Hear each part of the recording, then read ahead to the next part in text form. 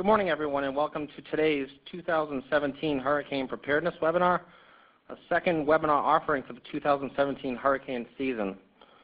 My name is Mike Rustis. I'm the Chief of Response and Field Services here at MEMA headquarters, and I'll be today's moderator. Before we get started, I'd like to go over a few items so you know how to participate in today's event. All participants have been placed on mute. As you will note in today's agenda, we have a compact and comprehensive agenda, and as such, we'll be taking questions throughout the webinar via the chat feature under the notes box in the lower right-hand corner of your browser.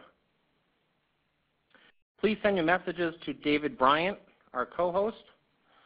David will then post questions and comments for our speakers who will either address them during their presentation, at the end of their presentation, or during the wrap-up at the end of today's webinar. And in front of you, you should have the link where to find where to post your questions. And again, send those messages to David Bryant, and he'll coordinate with today's speakers. Should time permit, at the end of the webinar, we'll open it up for questions where I'll provide you additional directions on how to ask your questions over the phone. In addition, should you have additional questions or need assistance after this webinar as you think about preparing for this year's hurricane season, you'll be able to follow up with today's speakers where contact information will be provided during the webinar. Finally, after this webinar, all of today's presentations will be posted on the MEMA website in addition to a link for the recording for this webinar today. To kick things off, I'd now like to introduce Kurt Schwartz, the Director for the Massachusetts Emergency Management Agency. Director? Thank you, Mike, and thank you to the 112 people that are online right now, and we anticipate that number will go up. At the top of this webinar, I want to thank our MEMA staff for putting this webinar and its content together, but more importantly, or as importantly, I want to thank our three great partners, the National Weather Service, the National Hurricane Center, and FEMA for partnering with us in this webinar, and you will be hearing from the Weather Service, Hurricane Center, and FEMA shortly. Before we get into the content, I want to remind everyone that August and September have traditionally or historically been the 2 months of hurricane season that are most impactful on New England. So if we had to pick 2 months where we historically are at greatest risk of being impacted by a tropical system, it's August and September. August is now just a week away, which means that hopefully you are well into hurricane preparedness work within your organizations and communities. August is only days away, but on the other end, when we get out of September, it doesn't really mean that we can turn off our concerns about hurricanes because, we think back over the years, storms in October and November happen. So the risk does not end at the end of September. One other or two other quick comments. People often ask, well, how busy of a season is it looking to be, or how busy is it already? In terms of our risk and what we need to prepare for, it doesn't really matter whether it's a busy season with lots of tropical activity or a slow season with very little tropical activity, because in the end it only takes one tropical system to move up the coast and hit New England to cause significant impacts. So if this turns out to be a quieter than normal season over the weeks ahead, don't let your guard down. And finally, as I said earlier, just encourage people to realize that now is the time to prepare yourselves, your agencies, your organizations, and your communities. So with that, I'm going to turn it back over to Mike Rustis, who will MC the webinar going forward. Thank you. Thank you, Director. And first on our agenda will be a presentation on the Southern New England Tropical Cyclone Climatology and Threats. It is my pleasure to introduce Bob Townsend, the meteorologist in charge of the National Weather Service Taunton office, and Matthew Belk, the senior forecaster for National Weather Service Taunton. Bob and Matt. All right, thank you very much, Mike. And everyone, noting that 130 participants at this point. It has been over 25 years since the last true landfalling hurricane in New England, and no one knows for sure, but I would be willing to put a little money down. We probably won't get past another 25 years before we deal with a direct landfalling hurricane in New England when you look back at our history. So it's a matter of time, matter when, not if. I have been a manager of the National Weather Service's Weather Forecast Office for Southern New England since late 1989. Quite aware that we get a variety of different types of hazardous weather throughout the Commonwealth. But of them all, if there's one that could keep me up at night, it certainly would be a hurricane. Especially a special concern along the coast, but these are not just coastal storms too, with the flooding rain and the high wind hazard potential inland. Communities that are even well inland have to be prepared as well. So we've got some very, very good information ahead with regards to preparation, and I do hope that we can keep your attention. Matt Belk, who's our hurricane program leader from our office, will start taking us through that. Matt? Thank you, Bob. So just the objectives for the next, hopefully, 15 minutes. We're going to briefly review the climatology of tropical cyclones in southern New England, and we'll also review the hazards and potential impacts. To just follow up on something that Director Schwartz mentioned, August and September, as you can see on the graph here, are our peak months of risk. But we've also had some storms in May, and we've even had some tropical storms that come in early November. So the typical season runs from, the official season runs from June 1 to November 30, but really we're getting into the heart of the season now for southern New England. So taking a little closer look at some climatology, we're going to look at a return period of a hurricane. And really what this is the average frequency of a hurricane passing within 50 nautical miles, and you start seeing numbers like 13 at Nantucket. As you head towards western Connecticut along the coast, it's more like 20. So what does this really mean? If you were to look at a 100-year period, you would expect to see 5 to 7 hurricanes hit the southern New England coastline. Once you start getting up towards down East Maine, you're talking more like 1 or 2 in a century. So this really is not something that happens with any great frequency. When we start talking about major hurricanes, now you start seeing numbers, the minimum number is 52 there out towards Block Island.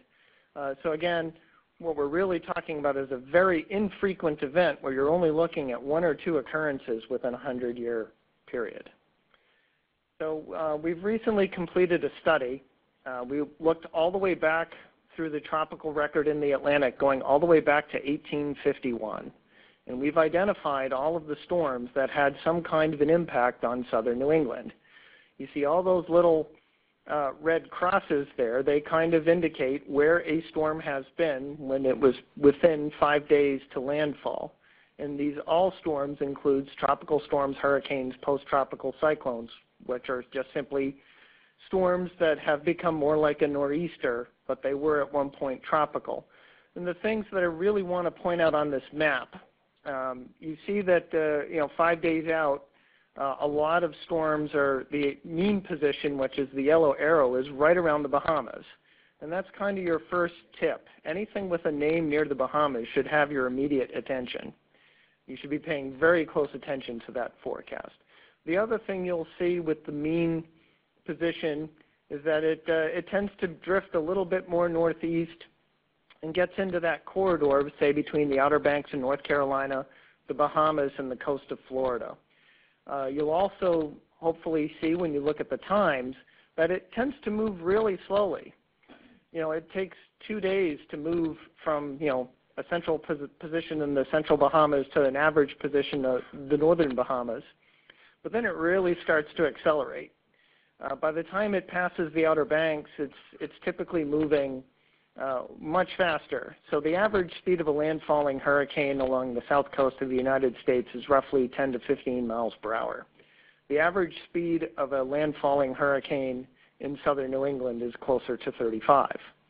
So with the idea being it's all about preparation, preparation, preparation, you need to be cognizant that as these storms are starting to accelerate up the coast, your time for preparation and completing preparedness actions is going to be considerably less. So when we take a look at this position here, if we remember from the previous map, and I'll kind of give you the answer, the average position would say you're probably about 24, 36 hours away from experiencing impacts. But just as a rhetorical question, how long do you think it would actually take for the impacts to be experienced in Worcester, which is the yellow square? And the answer is it's already happened for a while now. And I show this graphic for those who care. This was actually the 1938 hurricane. I show this graphic because we tend to focus on this is the position, this is the position, this is where the eye is. A hurricane is not a point. It is a process, and that process covers a rather large area. So we need to be cognizant that not to just focus on the eye or focus on the track, but we need to focus on when the impacts are going to arrive, and it's quite often well before the actual eye. So what are some of the hazards that we would deal with a tropical cyclone? And a big one is going to be rip currents. And this is a sneaky one because it occurs often more than 1,000 miles in advance of a tropical system, depending on its size and intensity. And I call it sneaky because the weather is great where we are. You could be down on the Cape, you could be at South Beach on the Vineyard, you could be at Horseneck Beach, and you're going to wind up with a risk to life just because of rip currents. And the shallow beaches, perpendicular to the swell motion, which is pretty much anything that's ocean exposed on the south coast of Massachusetts. So the hard part is taking preparedness actions when the weather is quote unquote not bad. So this is one that we really need to pay attention to. I wanted to show this graphic here. Massachusetts has two types of coastal shelves. We have a shallow shelf. This is the south coast of Massachusetts. And as you see from the image on the left there, it tends to result in lower waves, but that means that the surge is higher and it travels farther inland. And then you get the steep shelf, which is the east coast of Massachusetts, and that is more high waves and beach erosion. That would be the concern there. Storm surge can be tremendous, particularly on the south-facing bays. Wave run-up can cause coastal flooding to be as much as 6 hours before the eye comes ashore. This has implications for not only just the wind, but sometimes coastal evacuation routes can be removed from use because of coastal flooding. Historically, we have seen surges of 12 to 15 feet, but there's potential for 20 to 30-foot surges from a Cat 3 storm in Buzzards Bay. So for those of you who have seen SLOSH before, that stands for Sea Lake Overland Surge from Hurricanes. You typically would use that to get the maximum of maximums or the MOMs of maximum elevation of water. So what I've done here is a little bit different. This is for a Cat 3, and this is potential inundation above ground level. So if we look in the Marion, Wareham, down towards the Cape Cod Canal, you're seeing potential for 25 to 30 feet of surge in that area, and that's just all due to the shape of the coastline. But then as you start heading west towards Westport, New Bedford, of course, there's the hurricane barrier there. You can still see potential for really large surges. Even traveling far upriver, up the Taunton River, you look out towards Taunton in Bristol County, you're seeing potential for 12 to 15 feet of backwater flooding if the storm were to hit us just right. So if we move a little farther north up the coastline there, and we start taking a look at Cape Cod, into Boston. Boston, if we had a Sandy scenario, which was a little farther north, you're looking at potential surges even up the Charles River there of 25.8 feet, and that's presuming that the Charles River Dam could not be closed. But even on the Mystic River up to the north there, you're still looking at 15 to 20 feet of surge. I point out Cape Cod specifically here, just as for the north part on the bay side of Barnstable County, a lot of the coastal flooding will occur after the hurricane has passed us by. So you'd get a south wind or a southeast wind that would drive the water out of Cape Cod Bay, and then once the storm passes, now you wind up with a west to a northwest wind, and the water kind of sloshes back, swirls around, and gets caught in both Wellfleet Harbor and Provincetown Harbor. And that is another sneaky hazard for us, just due to the shape of our coastline, in that it tends to happen after the storm has passed us by and not necessarily before.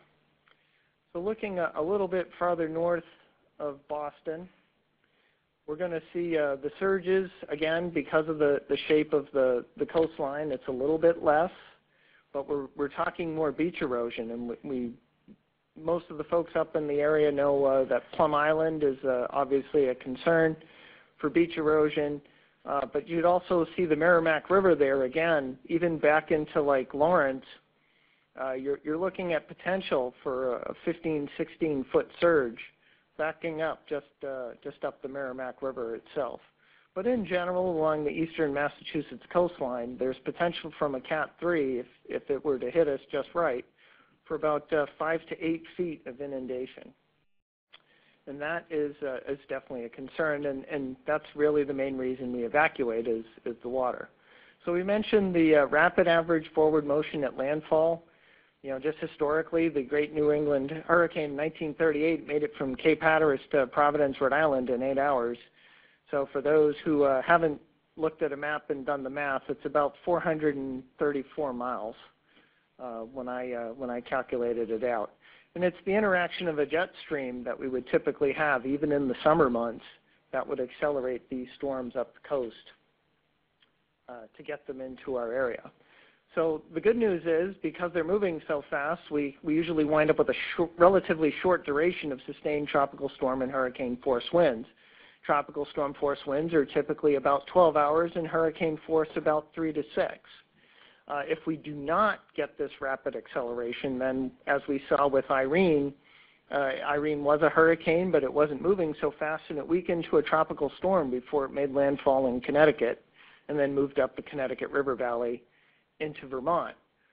So while we didn't get the full impact of a landfalling hurricane, we did get tremendous flooding. And so just because these things weaken from a hurricane to a tropical storm doesn't mean, hey, we're all good. You're still going to have some kind of significant impact from one. So the acceleration adds to the gust potential on the east side of the storm, and this would be the only caveat I would say of, you know, which side of the track are you on. If you're to the right of the track, you want to really have wind in mind. If you're to the left, you want to think about heavy rainfall. So just as an example, here at the Blue Hill Observatory, 629 feet during 1938, they had a sustained 121 mile per hour wind with a peak gust to 186 miles per hour. So that is, you know, again, we tend to focus on where the eye is and where the storm is, but the radius of the maximum wind is often displaced. This was from Bob in 1991. You see Bob kind of the eye pretty much over Narragansett Bay, but the core of the strongest winds is moving over the Cape and the islands. So again, we want to be aware of where the storm is, but the impacts or the things that's going to cause the impact aren't necessarily where the eye is. So this is just an image from Fort Worth, Texas, and this is just to bring the point of wind and tall buildings. So they had an F2 tornado that went through downtown Fort Worth, Texas, and did this damage to this building in about 5 minutes. So if you have a tall building in a Category 3 for a half an hour, what do you think the damage might be? So tall buildings are definitely going to be a concern, especially in the urban areas.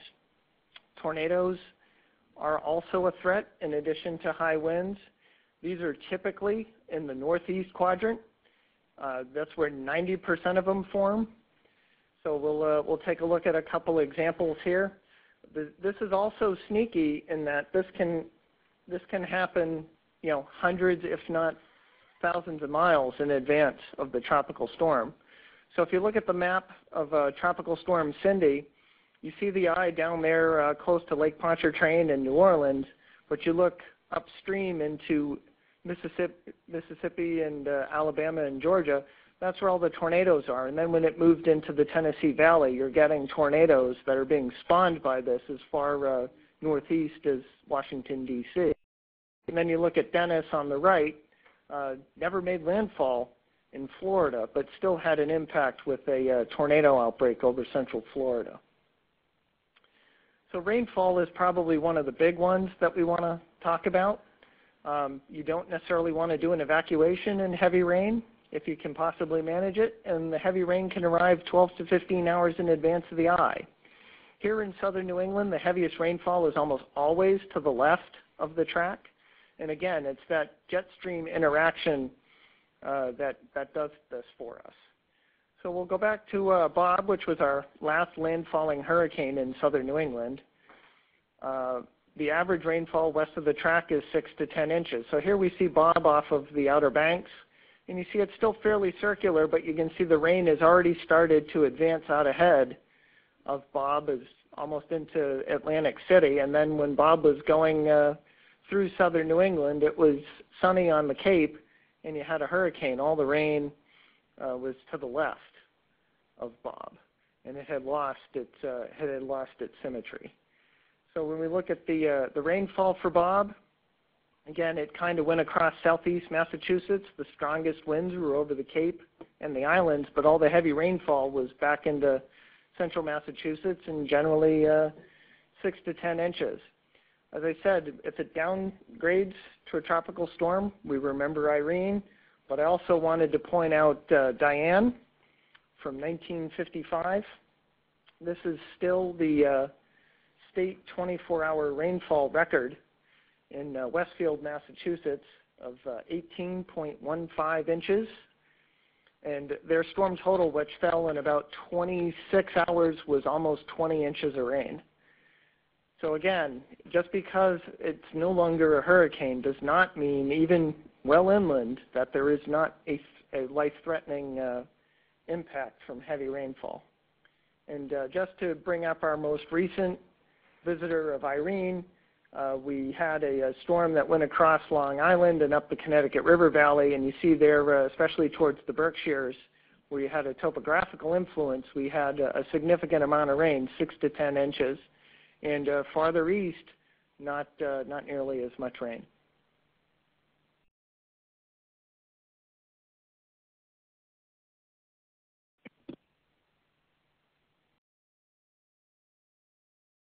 Thank you, Bob and Matt. I appreciate that. Great presentation to set us up for the remainder of the agenda in terms of the severity and importance of hurricane understanding and appreciation. Just a quick reminder for folks. For the folks that are utilizing laptops, it is encouraged for you to hide your menu bars and reduce the size of the display. This will help you visually appreciate and see the presentations a little bit better. But from what I understand, this is not an issue for those users utilizing PCs.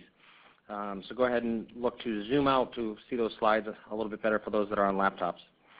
Up next, we have our updates from the National Hurricane Center products, services, and warnings. For those of you that have been following, especially the Pacific, a lot of activity in and in that area, and the National Hurricane Center naturally has been overwhelmed. So they were unable to join us today, and I'm sure you saw that on the agenda. But equally as capable and knowledgeable on the National Hurricane Center products is Paul Morey, the Hurricane Program Manager for FEMA Region 1. And Paul will walk us through the NHC's products and services for 2017. Paul? Good morning. All right, now my mic's on. Thank you, Mike.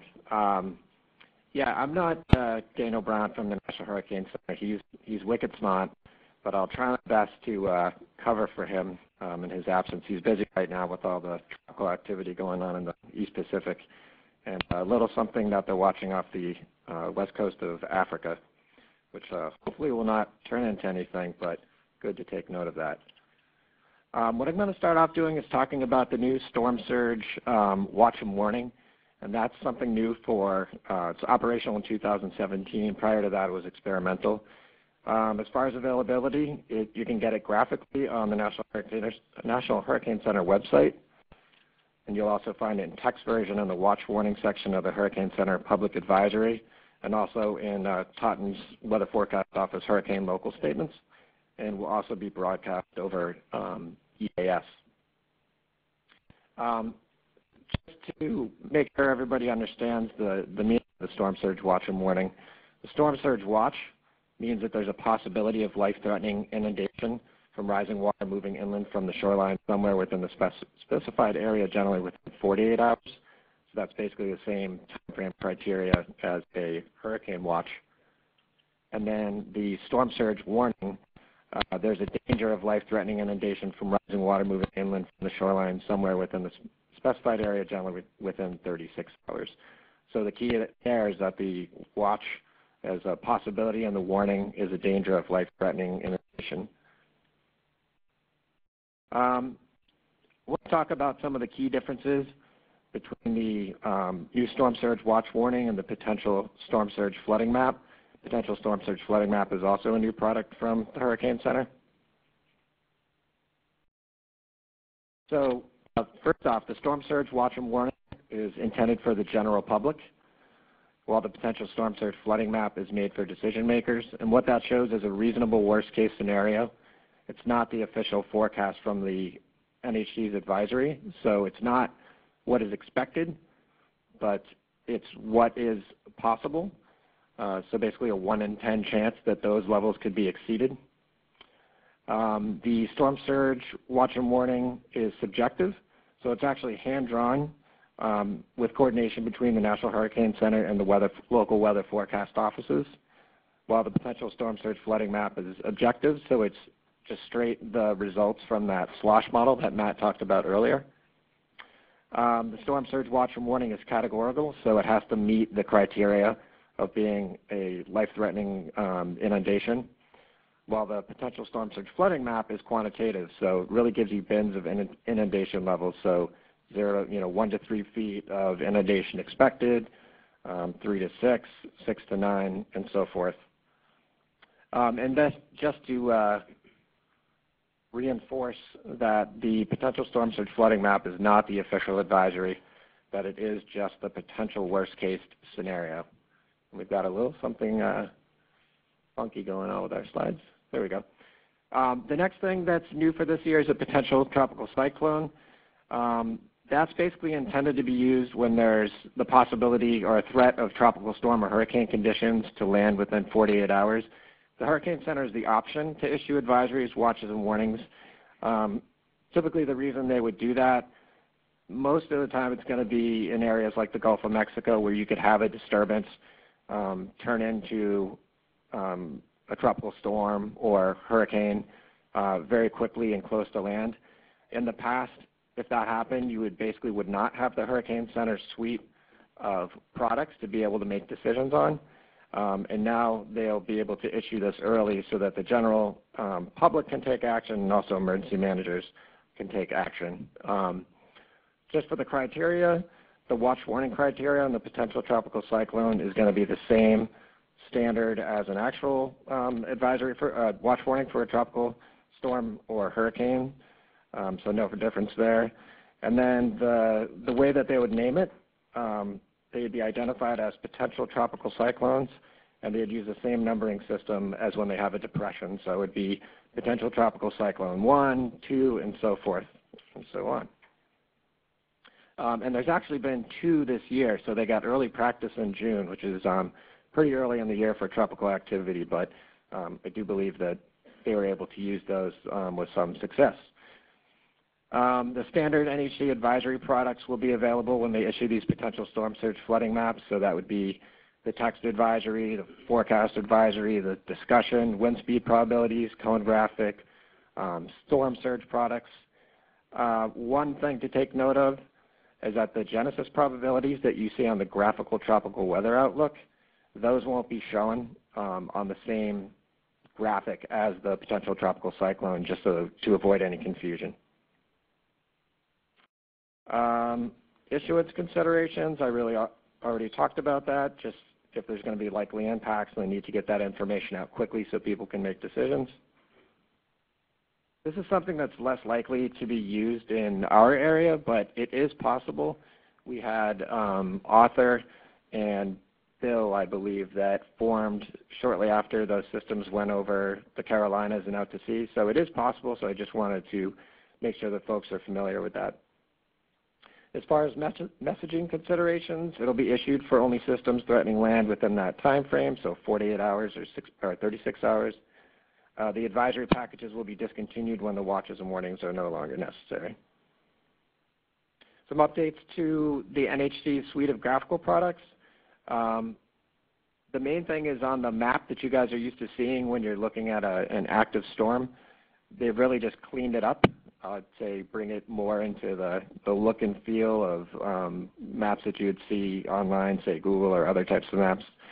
The other key important factor to notice, though, is that it includes the initial wind field, so that area in sort of a brownish orange there. So the reason that they're doing that is to reinforce the fact that you can experience hazards outside of that white cone of uncertainty. The cone of uncertainty only tells you where the center of the storm could be 2/3 of the time. And so you don't want to think about these systems as a point on the map, but rather the whole range of hazards that you could have within the cone and outside of the cone. So this kind of reinforces that fact. And just as an example, Hurricane Sandy, the effects of that storm were felt the storm I believe was 1,000 miles in radius. So while there was flooding in New York and New Jersey, it was also snowing 3 feet in West Virginia. And they did get a declaration out of that. And it was interesting being at the National Hurricane Center and watching the former director briefing President Obama on snowfall. Not something that I've ever seen before. The next product that I'll talk about is the experimental this year time of arrival graphic. Basically, what this shows you is the earliest. There's two pieces to this. One product is the earliest reasonable arrival time of winds, and you may use that if you are more risk averse and you want to make sure that all of your protective actions, evacuations, anything you're going to do on the response side, you've put in a good safety buffer. And then there's the second option is the most likely arrival time. So if you're okay with using what's likely to happen, you can use that. So it's really up to the user as far as what they want to do. You may have seen similar products that WFO Taunton puts out for their winter graphics, not for the public but for emergency managers only, where they display the most likely snowfall amounts and then worst case snowfall amounts, which also has a similar flavor or idea behind it. Just an example, this would be an example from Hurricane Andrew back in 1992 if they had this product. The earliest reasonable arrival time would show you that tropical storm force winds could arrive around midnight Sunday into very early Monday morning, while the most likely time would show you just before daybreak on Monday. Another thing that's new, I believe, yes, they started at last hurricane season. The Hurricane Center will issue these key messages. They'll put it out via social media. They'll put it out on their website, so Facebook, Twitter, any way that they possibly can. They'll also include it in their forecast discussions. And the key messages could be things like calling attention to an inland flooding threat, calling attention to the possibility of surge, far outside of the cone, things that they feel the public needs to know, or if there's a greater amount of uncertainty in the forecast. So that would be intended for the public. It would be intended for media, TV media, just to make sure that they're really hammering in on those main points that they want people to walk away with. I would encourage you to, if you're on Twitter, to subscribe to the Hurricane Center Twitter accounts. They've got one for their storm surge unit. They've got one for their Atlantic operations, one for the director, and that's another place where you get key messages during an actual storm threat, and that kind of keeps you up to date or gives you an early heads up to say, like in this example, the possibility that NHC will initiate advisories for, in this example, subtropical storm Alex. So it just sort of keeps you in the loop. Make sure you know what's going on just a little ahead of time to give you that extra time to make any plans that you might have. That's it. Kind of move through them quickly. Again, not Daniel Brown, but feel free to email him. You can see his email address right there. I believe my contact information will be up later in this presentation. You can also feel free to contact me at any time. Thank you. Thank you, Paul. And just as a reminder, one of the purposes and intents of this webinar, as the director had mentioned in the beginning, was to become familiar with and appreciate these products, tools, and services now, with a lot of great tools and services being provided by the National Hurricane Center. Now is the time to understand and become familiar with the products, understand how you would leverage them to help make decisions for your organization, and really understand the importance of these products. Just a quick note on questions. If you do have a question, please go ahead and post your question via the chat feature as discussed in the beginning on the lower right-hand part of the screen.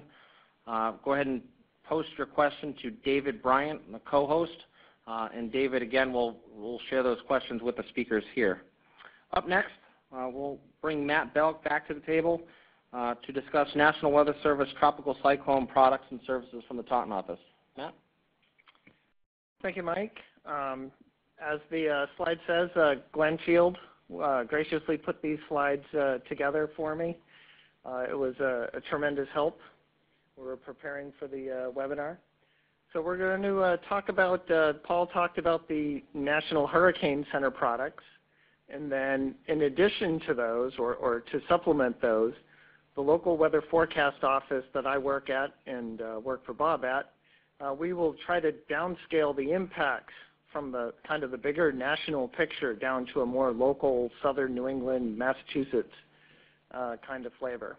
And the first product we're going to talk about is the Hurricane Local Statement. It's basically going to be your executive summary. It's going to come out shortly after the Hurricane Center advisory, where we're going to give an overview of the storm from our local perspective, and along with some potential impacts that we would expect or could be a threat to southern New England.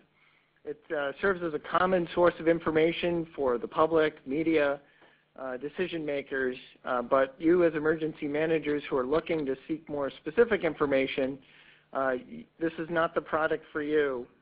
You should actually call us or look at the next product that we're going to talk about, which will be the Tropical Cyclone Warning, the local version. But this is an example of a hurricane local statement. This would have been from Hermine back in 2016. So you're going to have a new information section. So if you're really limited on time, you could just check out the new information, and if nothing's changed, it'll say something very simply like, nothing's changed. It's just a quick, this is what's changed since the last statement. We'll have a repeat of the storm information from the Hurricane Center position, and then we'll try to relate it to something a little bit closer to us. So in this example here, Hermine was about 280 miles south of Nantucket. The situation overview will be written by myself or my colleagues, and that is just a summary of the storm, the threats, the impacts that could impact southern New England. And we'll try to keep that as brief as we can and still convey the information that needs to be conveyed. One of the other more important aspects of the HLS is going to be at the very, very bottom of the product. There will be a time that you could expect another update from us for this product. So if you have a decision to make and you're wondering when am I going to get an update on information, there will be that time at the very bottom of the statement. that would let you know when you can expect this to be updated. We'll also have some potential impacts for wind, surge, flooding, rain, tornadoes, just very general, maybe some other websites. So then we get into the actual local tropical cyclone warning. This product is really long because it's really detailed. It's not meant to be read. You just print it off and you read it. It's kind of tough to work with. It's meant to work with a website, which unfortunately is not working this season. Hopefully it will be up for next season, where you would just go to a map and then click on a map and then get the information specific to that region right there. So this is an example from North Carolina. So just very quickly, you'll have the event coding that the media partners will use for activation of EAS. We'll have a summary of headlines. Then you'll see the area that is impacted. In this case, we're talking about Ocracoke Island. And then you will always have this information in this order. We will talk about the wind. We will talk about the surge. We'll talk about flooding rain. And we will talk about tornadoes. If you are inland and storm surge is definitely not a threat, the storm surge section will be omitted. But what you will get, we'll take a look at the wind section, which is on the lower left there. You're going to get the latest forecast. This isn't what could happen. This is what we actually think will happen. And then when you move down to the next section, you have the current threat. This is where the what could happen comes into play, as well as the potential impacts. That's when the what could happen comes into play. And then it'll be the same thing for the storm surge, the flooding rain, and the tornado. For those who have been in the business long enough to remember Irene and even some of the earlier storms, we do generate these hurricane threats and impact graphics for, again, the main hazards that we're worried about: wind, storm surge, flooding rain, and tornado. The short version of these slides are, this is the types of impacts you should be preparing for. This is not necessarily what will actually happen, but this is the threat. So if you're in an extreme for southern New England, that would mean that you would be a Category 3 or higher. A high impact would be a Category 1 or 2 hurricane. Moderate would be a strong tropical storm, and elevated would be a weaker tropical storm. We cover most of Massachusetts except Berkshire County. If you are in Berkshire County, our sister office in the Albany, New York area will also provide this graphic, and you will actually be able to mosaic it at a larger scale.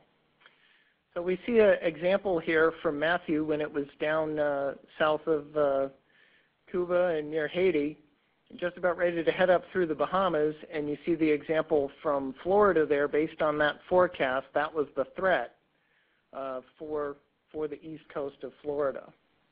We produce these to assist our media partners and state partners in communicating the message of the threat. This can help with anything from evacuation. It's a very friendly graphic for working with media partners to help get the word out of what types of threats and preparedness actions we might need to take. As I mentioned before, the specifically designed website for getting this information is not yet available. There is another website for those who use our digital weather information at digital.weather.gov. If you click on the drop-down menu where it says maximum temperature, you can scroll down almost towards the bottom where it says tropical, and then you will be able to not only get the wind speed probabilities that are operational this year, but then you see the hurricane wind threat, the surge threat, the flooding rain threat, and that will be mosaicked on whatever scale you need. That is a national website. So for the local products, if you go to our website, for those of you who aren't already aware, we produce a hazardous weather outlook, and that is going to be your early sign of trouble. The hurricane forecasts only go out 5 days. We will go out 7. So that'll be your first stop. You can also find it right up there at the top. It's the first menu item above the map. The area forecast discussion will also be talking about things. When we start getting into actual tropical events, you see the tropical button there in the lower left, and then the watches and warnings and river products for those worried about inland flooding from heavy rainfall. So we'll take a closer look at the tropical button, what that is. You see the main page on the left, and then what will come up is a bunch of tabs.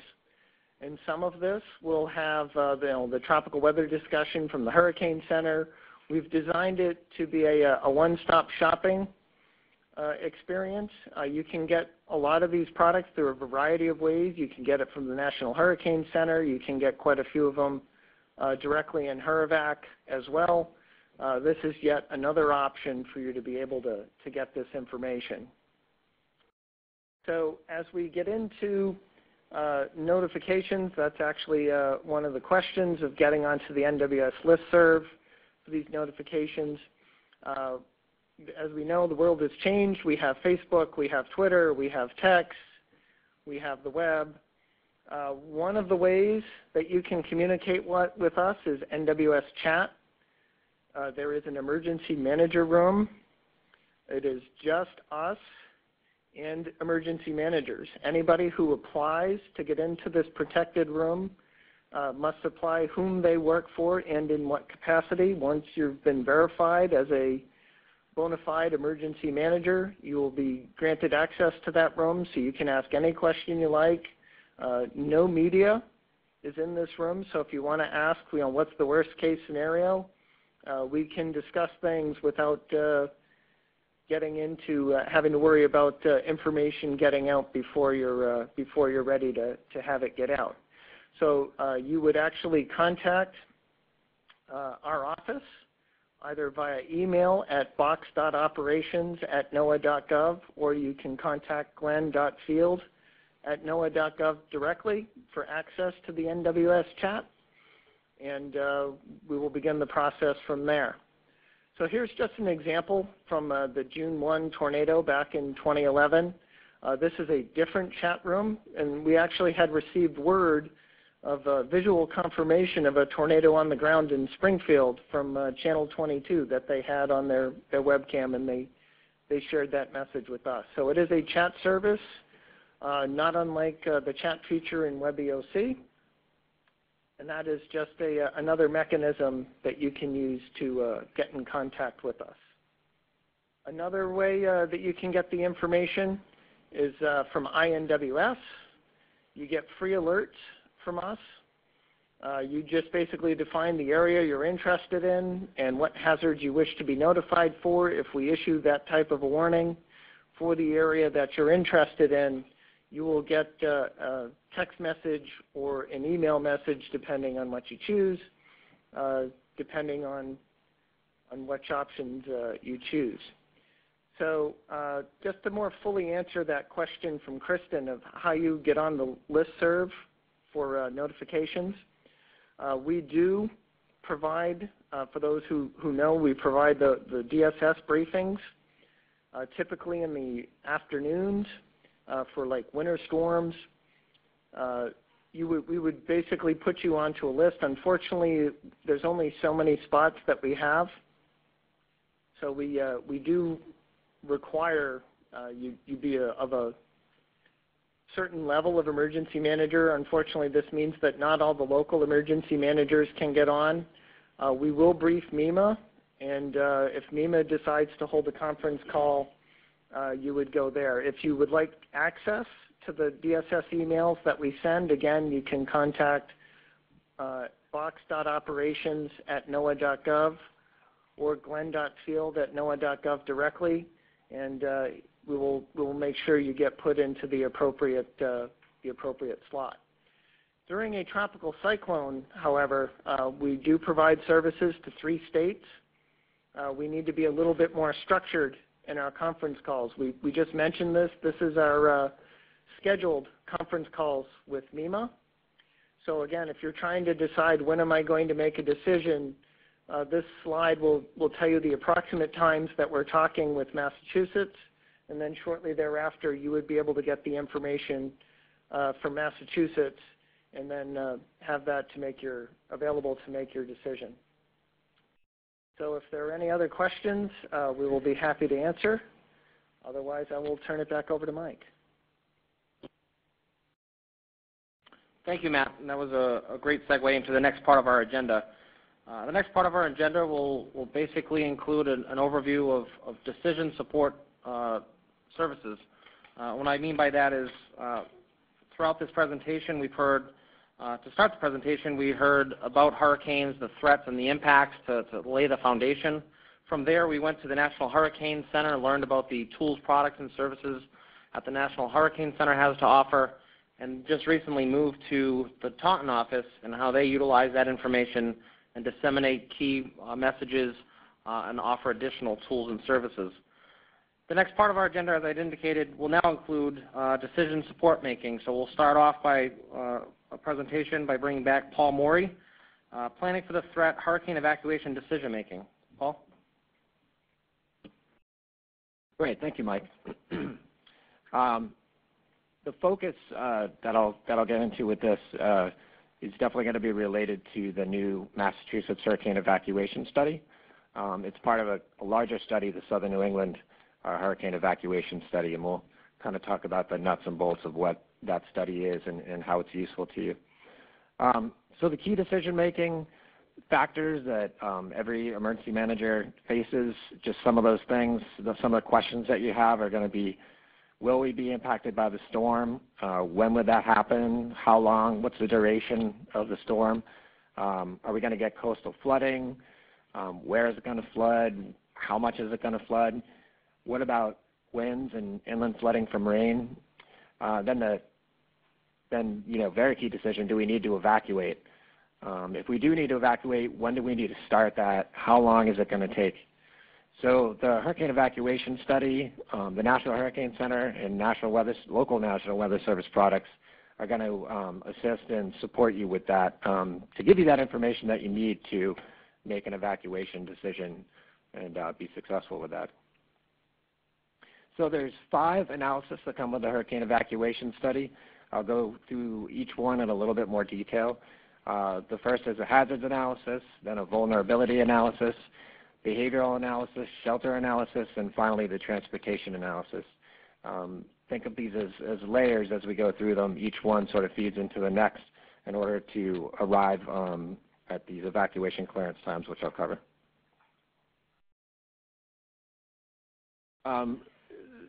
The Hurricane Evacuation Study would be used for response, but keep in mind that there's a lot of good planning data in here that you have 365 days out of the year that you can use to inform your hurricane plans as you develop those. So the hazard analysis, first analysis of the Hurricane Evacuation Study is understanding the storm surge potential.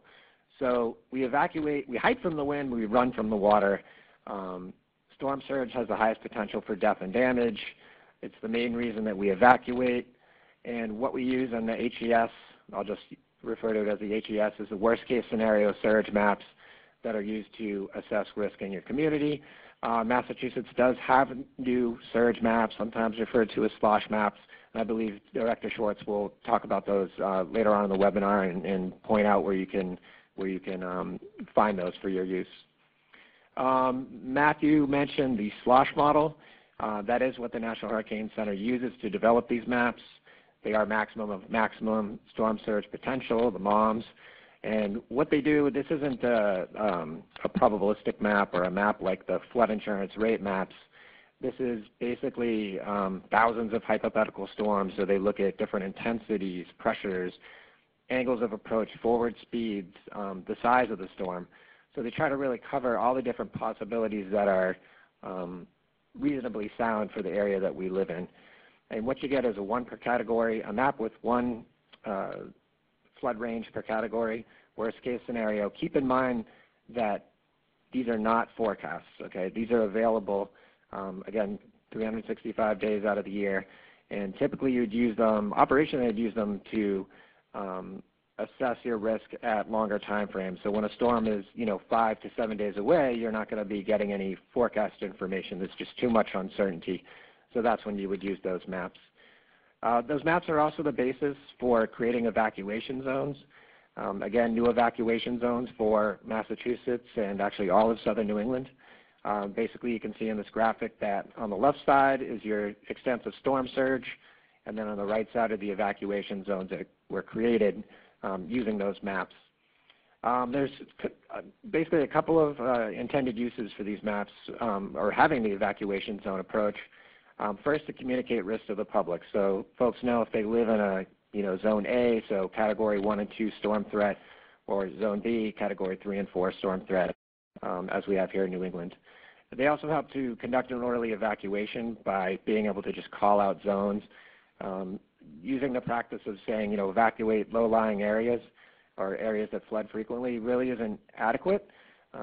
There's maybe new residents that don't have any experience with prior flooding. Flood extents could go way beyond, and they will eventually go way beyond what people are used to.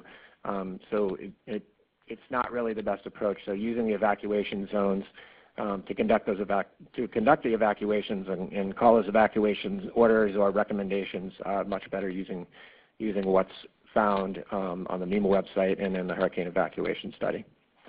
So now that we know what areas are at risk, we need to know what's vulnerable within them.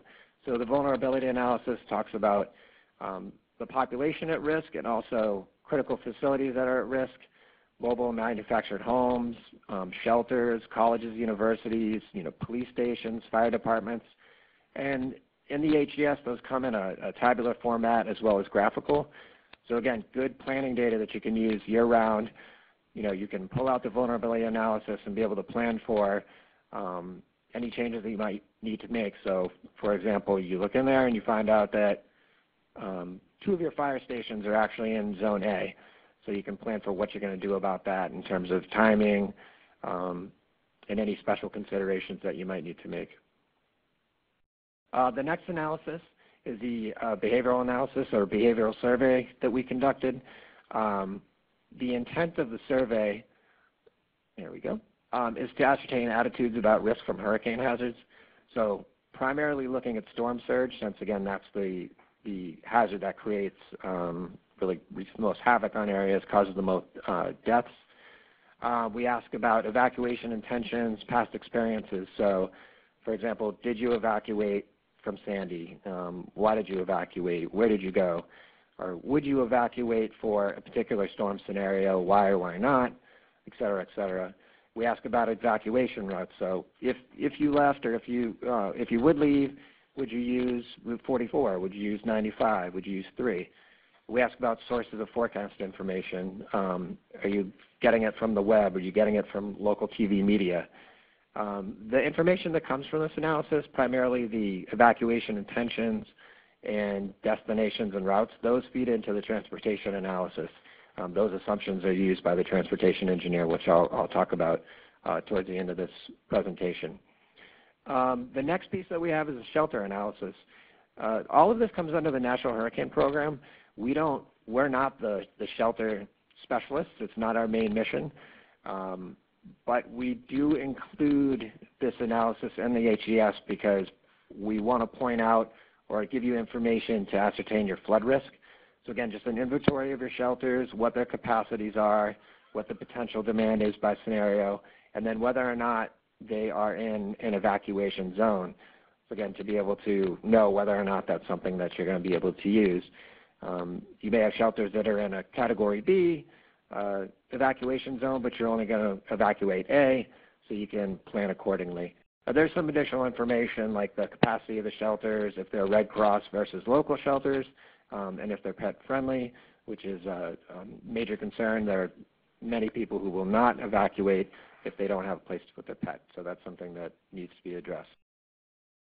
Finally is the transportation analysis. So we take all that information, and transportation engineer takes that and basically looks at the traffic patterns and specifically the bottlenecks, as that's what drives the speed of the traffic. look at numbers of evacuating vehicles as well and population. What comes from that are what we call clearance times. Those come in a tabular format as well, and they're variables of response. So do people, if there's an evacuation recommendation or order, do people, pack up and jump right in the car? Do they say, well, we'll wait, we're not sure this is really going to happen, we'll wait another day or two before we decide if we're going to leave?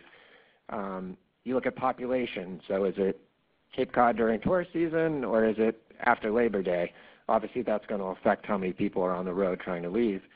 Look at evacuation scenarios, multi-state. Our study does take into account traffic for, for people evacuating or moving around from Rhode Island, from New Hampshire, even out to Connecticut, Maine, New Hampshire, all of the entire area, and also neighboring towns as well. So it's not really done in a vacuum. And then it's also done by storm category. This is just an example of what a clearance time is and sort of how it works operationally. So I point out the last webinar, you see 48 hours there.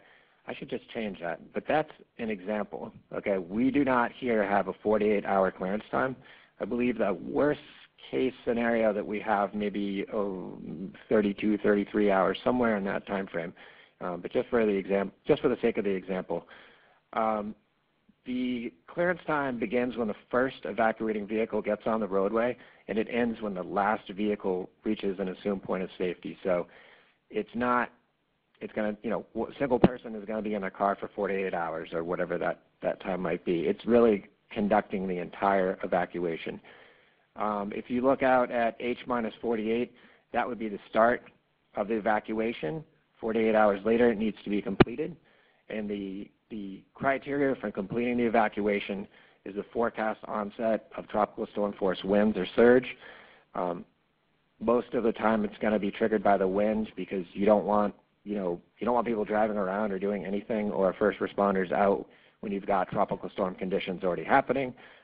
Matt mentioned that you could have rainfall far out ahead and earlier than the storm, so that's another concern to really look at your timing in terms of when you want to start and finish that evacuation.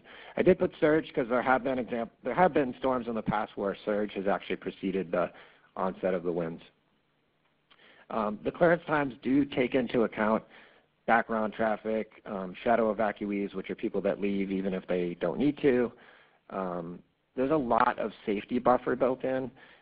The idea is not to slice the bologna too thin, so it's very, very conservative, and those clearance times allow the entire at-risk population the opportunity to evacuate. We know that most smaller numbers than we would like evacuate, but you still time-wise need to plan for evacuating of a larger population within each zone. So the way the evacuation decision calculation happens is the Hurricane Center is going to put out their forecast advisories, which we discussed earlier. Those are going to give you the arrival time of the tropical storm force winds. And with your HES, you've delineated your hurricane evacuation zones. You have the clearance times in there. So basically, you're going to subtract that. So if the arrival time of the winds is noon and you have a 6-hour clearance time, at 6 a.m. you'd need to start that evacuation. Recognizing that there's a lot more that goes into it than just the evacuation itself, it's important to think about the timelines and sort of backing out from that evacuation clearance times, as you're going to have to think about things like when you make a recommendation and getting state troopers out on the road to man traffic control points, things like that. A lot of those, for those that are familiar, are in the Cape Cod Emergency Traffic Plan as a great example of sort of the entire time frame of operations and then how that plays into clearance times as well.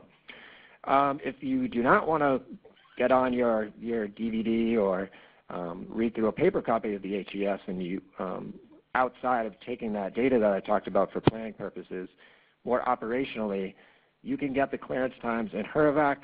Probably most people, I hope, are familiar with HURVAC. What it allows you to do is basically get situational awareness of the storm, current conditions, and the forecast. The software will pull in all the information from the National Hurricane Center and update it automatically. Using that, it takes your clearance times, and you can do calculations about the evacuation start time based on the advisory at that time. So there's a lot of different analytics that you can do for decision making, evacuation decision making. If you're not already registered for the program, it's free for emergency managers. Just make sure that you use your official work email. You can go to hervac.com. It takes about 2 minutes to register, and you'll get a link, and you can go ahead and download that. An updated version should be coming out, I believe, within a week or so, and I highly recommend getting that. Just really briefly, there will be an updated version of HERVAC, or I guess the next generation that at least right now we're calling HVX. It's been in development within the National Hurricane Program, developed by MIT's Lincoln Laboratories. All of the input and recommendations and sort of the crafting of this program come from a work group of local, state, federal emergency managers, hurricane experts, basically from Texas to Maine. You're not going to lose any of the functionality of HERVAC. It's going to have all of the features and functionality and some of the look that people are used to. HERVAC's been around since about 1985, so wanted to do no harm with making changes. But there will be some additional features, basically a more user-friendly sort of map and interface, a little more, again, like Google Maps. You'll be able to do some storm surge analysis in there that right now you'd have to go to a different program to do. So now you can do it sort of all in one spot. It has your evacuation zones in there, which you could overlay with the storm surge forecast. Again, it's pulling everything in from the National Hurricane Center. There's several things. One very significant point that I would like to make is that the National Hurricane Program really we don't have the resources, money and staff and time-wise to provide as much training as we would like to. With HERVAC training, typically there's one, maybe two, usually one training per state per year.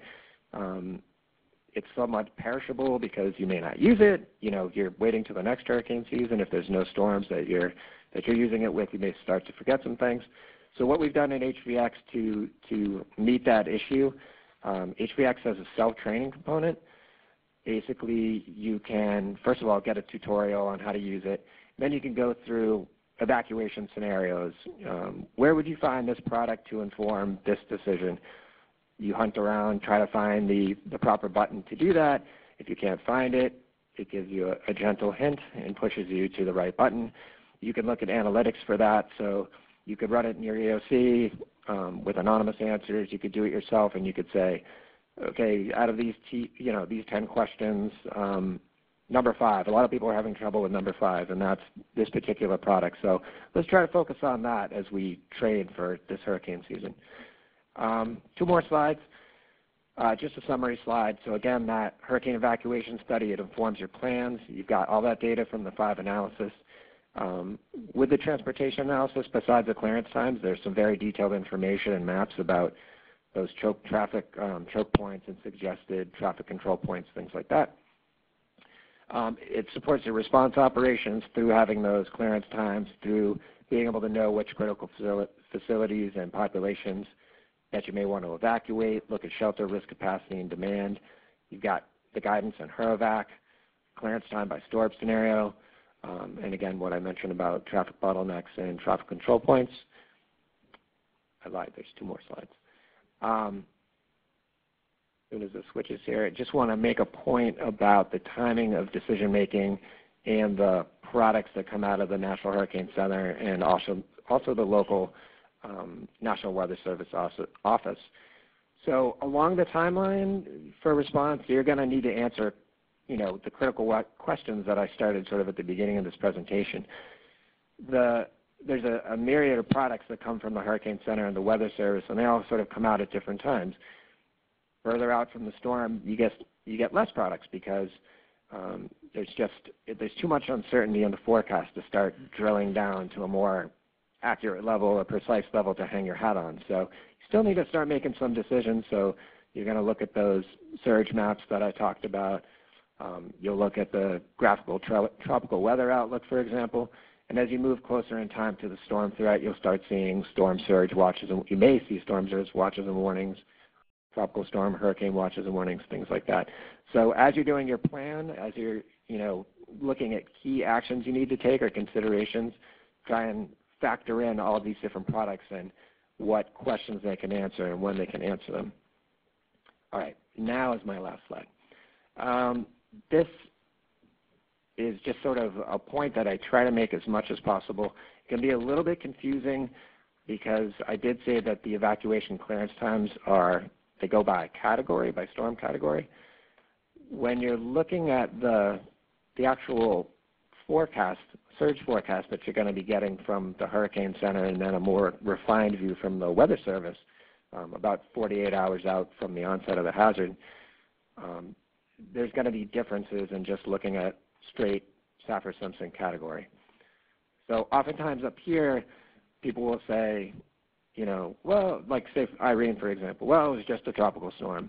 If you lived in Vermont, it wasn't just a tropical storm. It was the worst flooding that you had since 1927. And some examples right here, kind of more focused on storm surge. Hurricane Charlie off the coast of Florida, I believe, came in as a Category 4, yet the surge was about 7 feet or so maximum. And that's because Hurricane Charlie was a very small, very compact storm.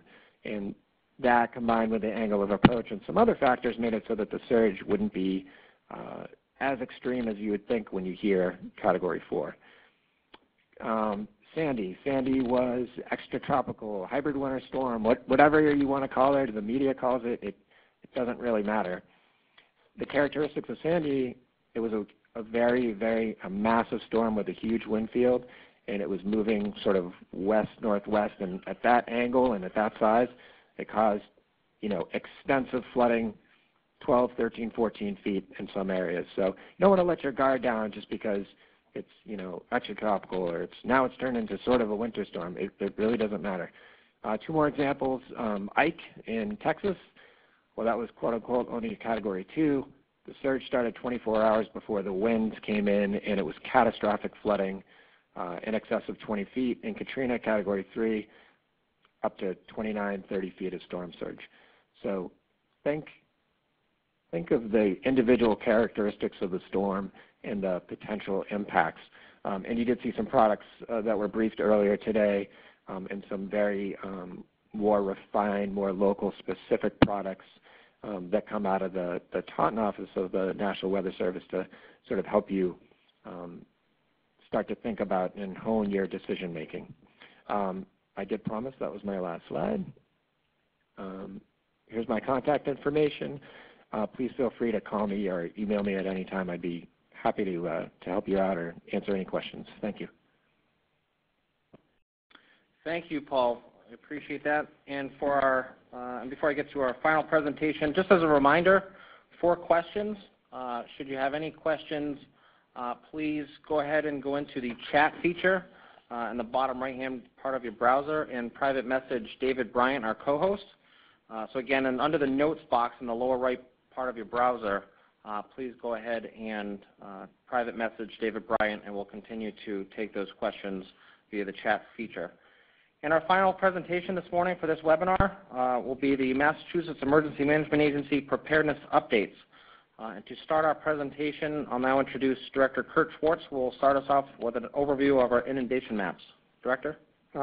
Thank you, Mike. And Mike and I are going to tag team on some of the preparedness information we're going to provide. But I want to start first, build on some of the things you heard from Paul Morey, and first talk about hurricane inundation maps, and want to make sure you know how you can access those maps. All communities were provided copies of these maps when they were prepared, but they're also available through our website. So if you go to our website, mass.gov/MEMA, you'll see on the left a link for emergencies and disasters. If you click on that link, it will take you to a next page. Just waiting for the slides to update here. And you'll get to the next page and you see a link called Hurricanes. If you click on Hurricanes, it takes you to the next page, And at the bottom of the page, you'll see hurricane inundation maps. And then you come to a set of interactive maps, and this is sort of the view you're going to be looking at. But again, you can zoom in and out on your area of interest or your community. I want to make a couple notes. These maps are color-coded into 4 levels of inundation.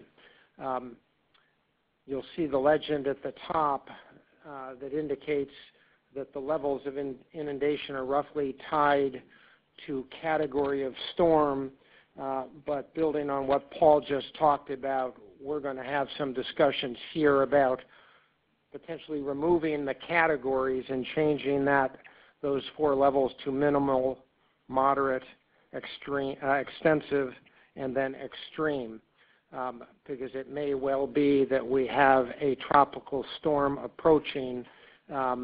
We could have a tropical storm that has extensive or extreme inundation. So these maps are planning tools, are available to you 24/7. These provide really the reasonable worst-case scenarios for your community. And as I said, you can zoom in on an area and really do proactive pre-planning, understand your community's risk for inundation from minimal inundation all the way up to extreme inundation. And again, these are planning maps. The planning maps, you can also download PDFs by community. You'll see the link at the bottom for hurricane inundation maps by community, and this takes you to an area on the website where you can choose your community, and you'll get a zoomable PDF. You can zoom in and out and again see the reasonable worst case scenarios for your community. Now, hurricane inundation maps are what we used to create evacuation zone maps for all of our coastal communities. So to get to the hurricane evacuation zone maps, you go back to our main page of our website, and you'll see sort of on the bottom of the main page a link called Map Resources. If you click on Map Resources, you come to a page that gives you options for different maps that are available to you. Over on the right, you'll see evacuation zones, and if you click on evacuation zones, you're going to come to a different part of our website where we have interactive maps. And again, these maps allow you to zoom in and out on any area of the Commonwealth. And here what we're seeing is sort of an overview, a broad view of the Cape. And I'll stop here. So for most of the Commonwealth, for most of our coastal communities, we have 2 evacuation zones. Evacuation zone A, which is that maroonish, brownish color, and evacuation zone B, which is yellow. Zone A is meant, it shows the areas that are that if we're looking at minimal to moderate inundation, those are the areas we would expect to be inundated. Yellow would be those areas that would be reached with extensive or extreme inundation. And you can zoom in a step further, and I'll show you an example. Here you can, looking at Wareham, you can zoom in and get a real good sense of the areas of your community that are within the zones. Now, 2 points.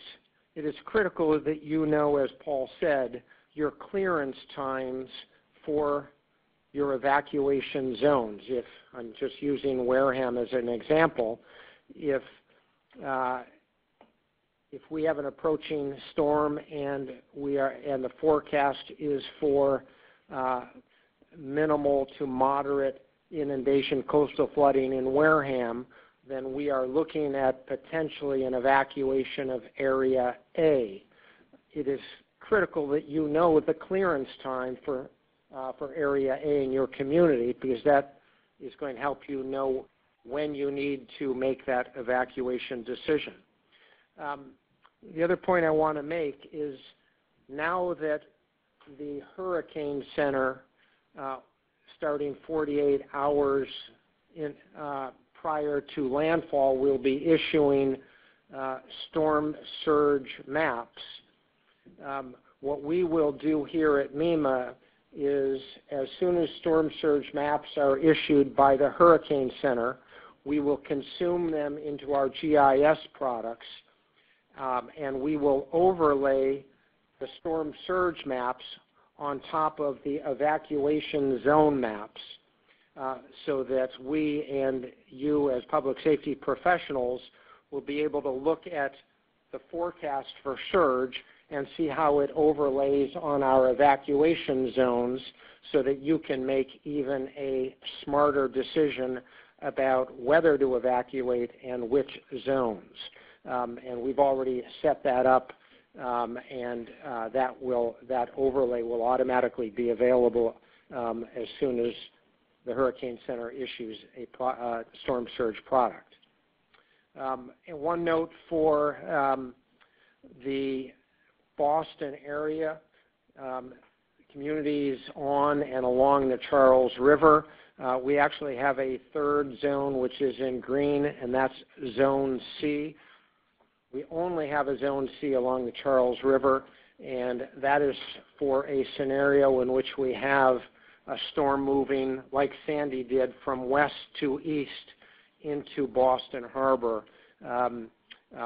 So Zone C would be in play only for that type of west to east storm. So I'm now going to turn it over to Mike Russ, who's going to talk about some of the planning activities we already have underway. Thank you, Director. For the last several years, MEMA has coordinated several planning activities and initiatives in light of each hurricane season. We're already underway with coordinating with dozens and scores of agencies and organizations, thinking solely about hurricane preparedness and response and recovery actions. The slide you see in front of you indicates the typical work groups that we have established. So on an annual basis, ahead of each hurricane season, we bring in each of these working groups to include air operations, communications, debris management, energy and utilities, evacuation and transportation, fuel planning, mass care and sheltering, mass feeding and commodities, search and rescue, and state staging.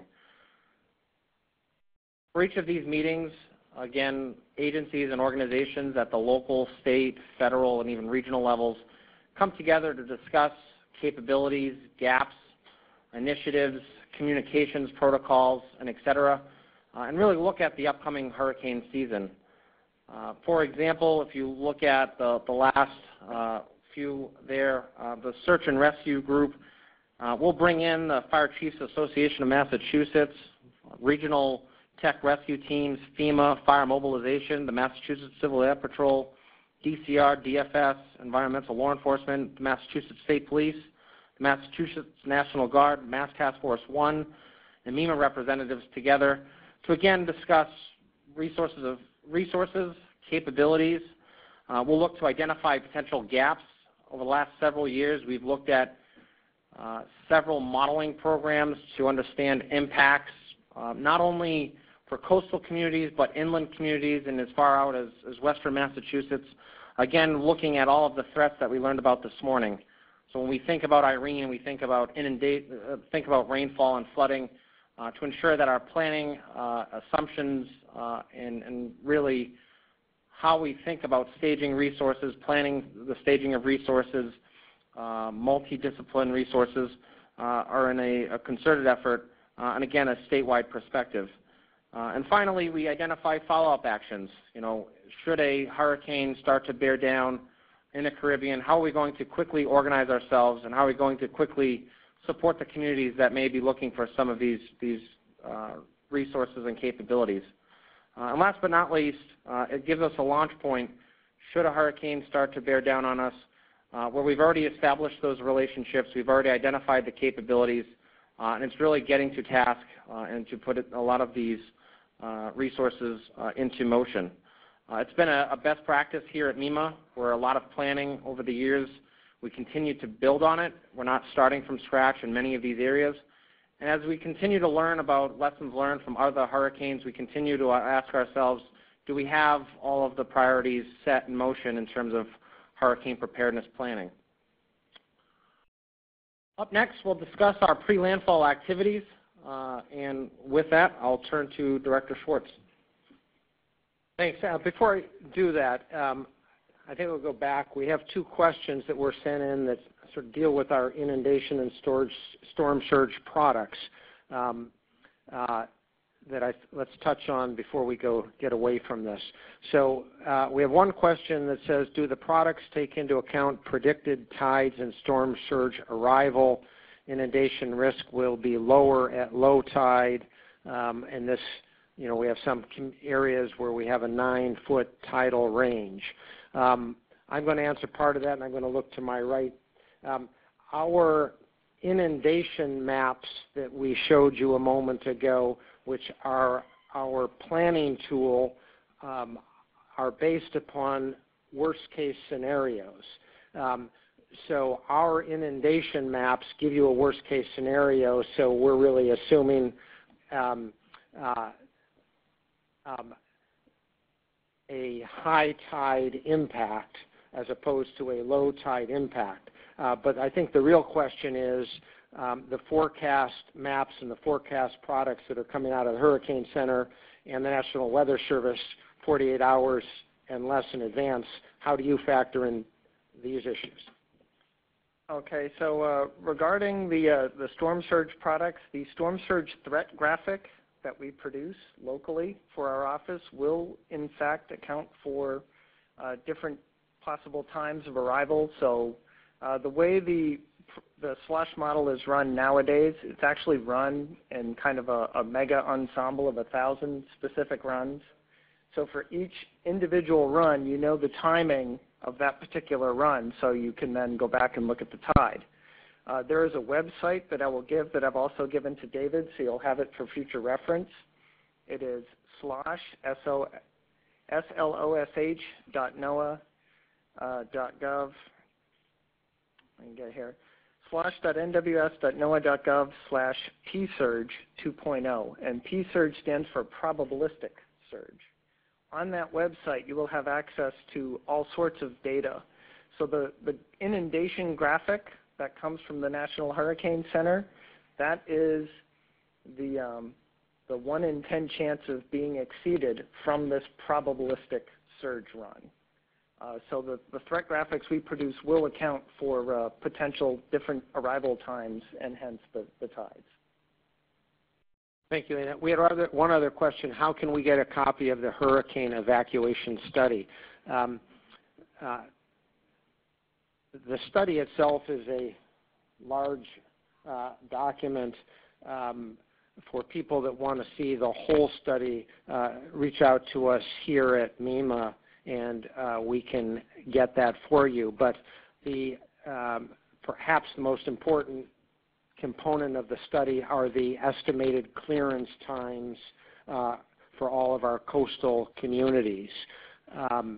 I just checked. I do not believe that the clearance times are on our website, but we will remedy that in the next day or two, and we will make sure that if you go to the hurricane section of our website, down towards the bottom where we have the link for our inundation maps, we will also put a link there for our clearance times so that people can them, and they're also in for HURRAVAC users. For HURRAVAC users, the clearance times are all in there as well. So our screen just went white on it. But in any event, the last part of the webinar, just a couple minutes, just want to talk about what you can expect from MEMA and what we are doing pre-landfall in the 72 to 96 hours prior to landfall. What can you expect from us? What are we doing? So once we and all of us start seeing forecast information that suggests a risk that a tropical system will have a significant impact on Massachusetts, we begin winding up activities. So whether that might be 72 hours in advance, it might be 96 hours in advance, or it might even be longer than that. But once the Hurricane Center and the Weather Service are providing information that suggests a real risk of impact, what we will start doing is pushing out situational awareness statements to everybody on our distribution list to be providing you the most current, updated information on the storm, the risks, the potentials. And one of our goals is that we want to start feeding you information before you start hearing the press talk about information, because I didn't say this, but sometimes what you get from the media can be hyped. Different channels are competing against each other for viewers, so what we want to do is make sure you're getting the baseline factual information. So you'll start getting that once a day or twice a day situational awareness statement from us. As the storm starts to move closer and as we come into that cone of uncertainty for the potential track of the eye, we will continue to ramp up our activities. In terms of situational awareness, what you'll get from us is, certainly by the time we're 72 hours out, you'll likely be getting at least 2 products from us a day. We will likely have initiated at least one what we call our statewide EMD, but our statewide conference call that we host at least once per day, and depending on the certainty of the forecast, we by 72 hours may be doing that twice a day as well, and we typically think of doing them at around 12:30 p.m. and 6:30 p.m. And the National Weather Service would also be doing 1, 2, or even 3 conference calls per day. So you'll be getting a lot of information from us. At 72 hours out, we typically activate the State Emergency Operations Center and go to a 12-hour planning cycle. So we're bringing in, starting 72 hours out, most or all of our emergency support functions and the agencies that support all of our emergency support functions. We go to a 12 on, 12 off, and you use that 72 hours to do pre-landfall planning. And a lot of that is about ensuring that we have the right resources in the right place at the right time. So we're focused on pre-staging high water rescue, swift water rescue resources, pre-staging technical rescue resources, calling up, activating incident management teams, getting our impact and damage assessment teams ready to go out. We're working with the Red Cross in our communities at developing sheltering plans, understanding which communities are going to stand up shelters if this storm actually hits us, where are we going to have regional shelters.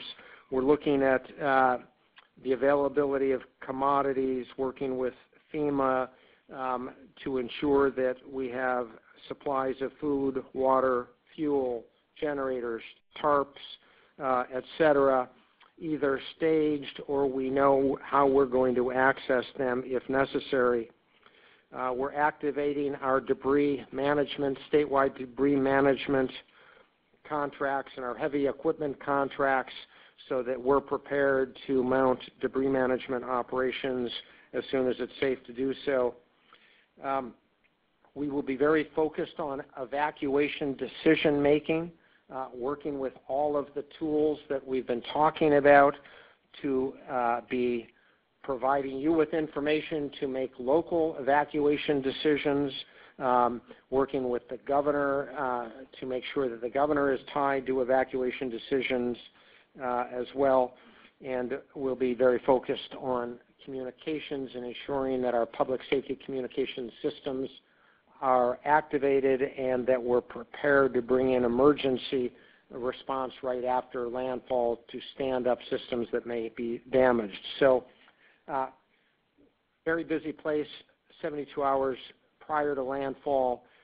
Once we get, by the time we get to the onset of tropical storm force winds, we will have activated to our fullest level and we'll be in 24-hour operations. So by the time tropical storm force winds are here, we're at 24 operations with all of our ESFs and our federal partners. We'll go 24/7 until we don't need to be at 24/7. And I guess the last thing I should mention in those 72 hours, for those of you on the Cape, we're very focused on the Cape Cod Emergency Traffic Plan. Depending on the time of year and the population on the Cape, if we're looking at a system in, certainly in August, we're going to be very focused on whether to activate the Cape Cod Emergency Traffic Plan and when, and working with our partners to get that ready to go. If we're looking at a midweek storm in October or November, we may be making a decision that we are not going to have to implement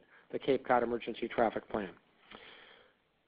So I'm going to stop there. That's a lot of information. We're 10 minutes over. There are no questions showing from our chat feature, but for those people who may want to stay on for a few extra minutes at this point, we'll open the system for questions, and then Mike will explain how to do that. Absolutely. Thank you, Director. So as the Director had indicated, we'll now open up for questions. We are seeing no more questions on our chat feature. So if you'd like to ask a question, please raise your hand on the menu bar. We will then unmute you, and you'll be able to ask your question at that time. So again, all participants are now in interactive talk mode. All participants are now in listen-only mode. We will take questions as they come in.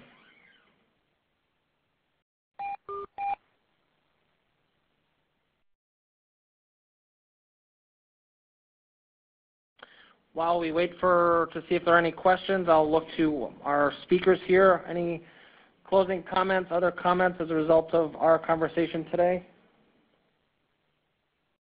Just had one thing to add.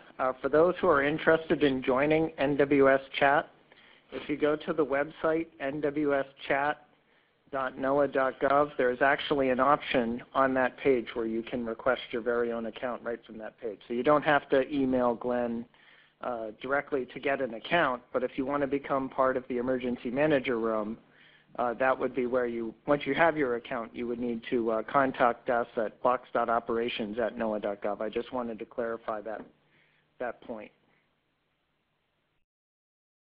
Thanks, Matt. Any other comments from our speakers here today? And looking to Mike? System operator? Go ahead, Bob. Yeah, I just might make two points that come to mind. One, and it goes back to something Kurt said at the beginning, there's a lot of preparation that goes into this on many different levels, and that requires very close collaboration among various entities, including the National Weather Service, Massachusetts Emergency Management Agency, FEMA, and still many other entities as well. And can't really overstate the importance of that collaboration and how far we've gone since our last landfalling hurricane in 1991. Second thing is really make this a little bit more personal. I think for everyone who's been trying to absorb this information, really would like you to take a second step here, a next step, and think about what is, how are you vulnerable?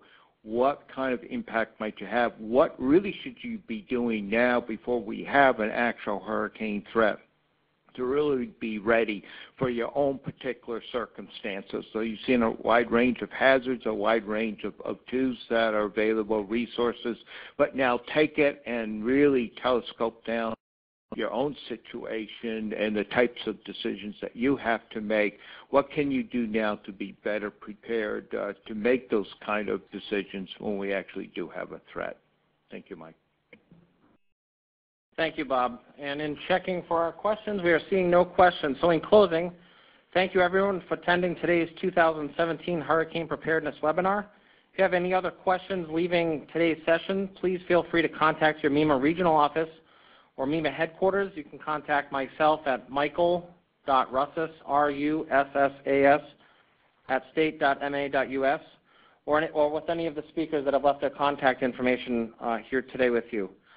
Once you leave today's webinar, you'll receive a survey on the presentation. We'd really appreciate it if you could complete that to provide your feedback as we think about future webinars just in general and more importantly on hurricane preparedness. As I noted earlier, all of today's presentations will be posted on MEMA's website. And for the 300-plus individuals that have joined us for these two webinars, I'd really like to thank you all for your participation, as we've been really pleased and happy to bring this webinar to you. On behalf of MEMA and our presenters here today, I'd like to thank you for joining us and have a great rest of the day. Thank you.